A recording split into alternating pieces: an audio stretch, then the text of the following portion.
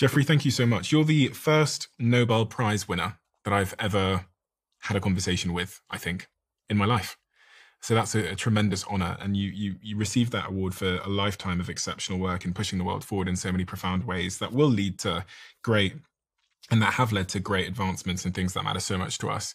And now you've turned this season in your life to shining a light on some of your own work, but also on the broader risks of AI and how it might impact us adversely. And there's very few people that have worked inside the machine of a Google or a big tech company that have contributed to the field of AI that are now at the very forefront of warning us against the very thing that they worked upon.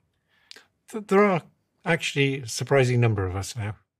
They're not as public, and they're actually quite hard to get to have these kinds of conversations because many of them are still in that industry. So, someone who tries to contact these people often and invites them to have conversations, they often are a little bit hesitant to speak openly. So they speak privately, but they're less willing to openly because maybe they still have some sort of incentives at play. I have an advantage over them, which is I'm older, so I'm unemployed, so I can say what I like. Well, there you go. So thank you for doing what you do. It's a real honor, and please do continue to do it.